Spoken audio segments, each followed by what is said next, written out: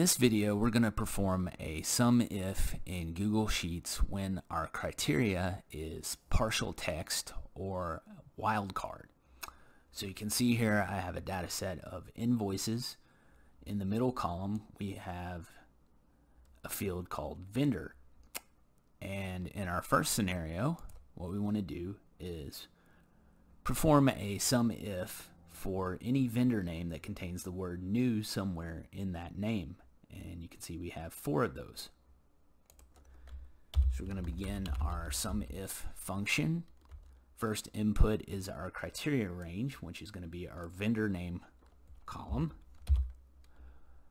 Our next input is our criteria for that criteria range. Well, as I said, we want anything that contains the word new.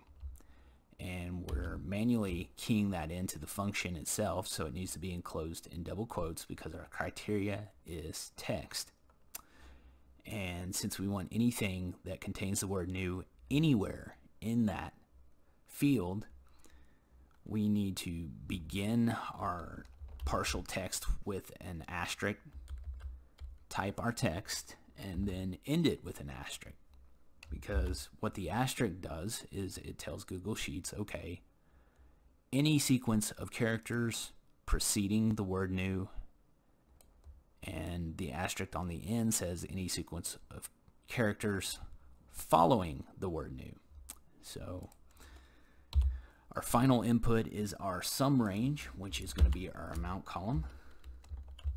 So I do that and hit enter, we get $742.42. If I manually add up these highlighted amounts, we get exactly the same thing. So what I can also do, instead of keying the criteria, we could type this criteria into a cell and then refer to that cell, and we get the same thing.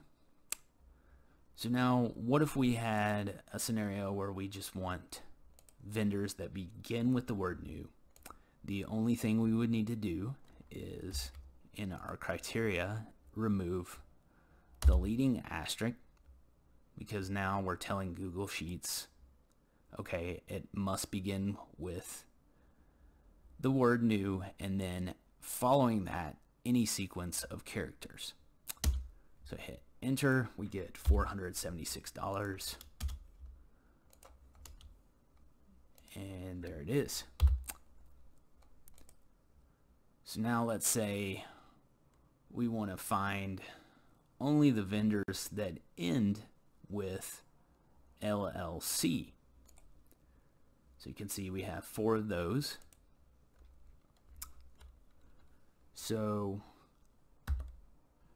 we're going to begin with an asterisk, and then following that asterisk, the specific text LLC, because we're saying, okay, any sequence of characters in the front, and then following that, we want the specific LLC, which means it must end only in LLC. And when we sum these items up manually,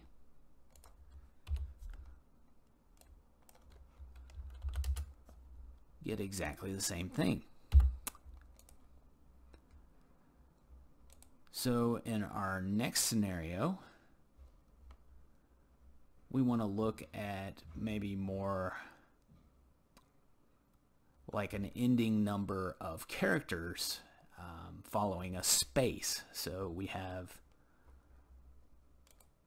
vendor names that end in space LLC or space CO period. So what we have in common here is these vendors end with space and then 3 characters. So again, we're going to begin with an asterisk because anything can precede this, but then they only end in space and 3 characters. Now, to get a specific number of characters, what we would use is question marks, because that says, okay, it can be any character, but we have a specific number. So we have a space and then 3 question marks. And when I do that, we get $1,229. And if we manually sum these highlighted values here, we get exactly the same thing. So on that note, we want to do the same thing here. In this example, we have product IDs and then product ratings, and you can see we have single A, triple A, double A or triple A. And what we want to do in this first scenario is perform a sum if on any product rating that contains 3 characters. So in my criteria column, I just have 3 question marks.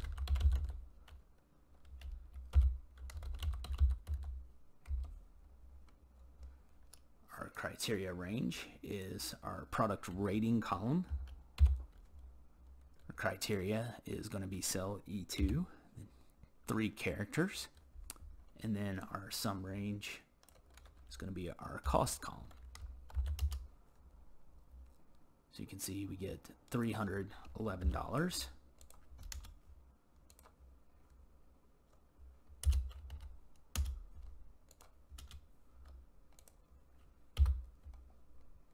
So what if we wanted to sum on just the items that contain 2 characters? Well, I think you know by now that's a pretty easy fix. And we have $479. And if I add that manually, we get the same thing. So now, what if we wanted anything not equal to 2 characters?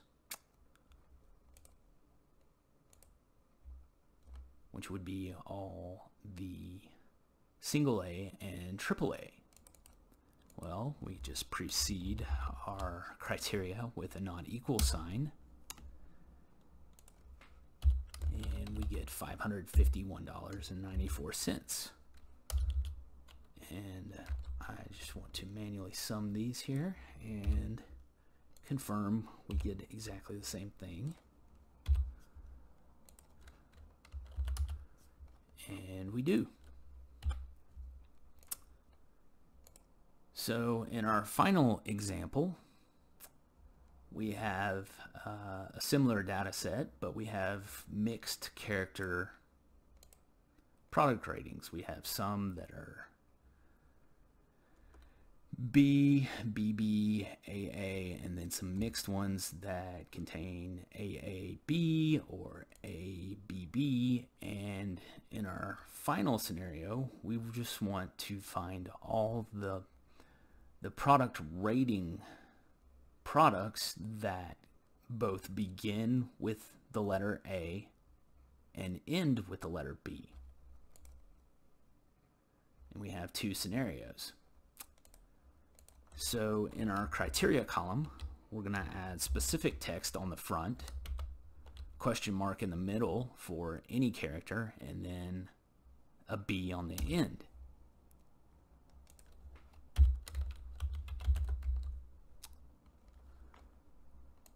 Our criteria range is going to be our product rating.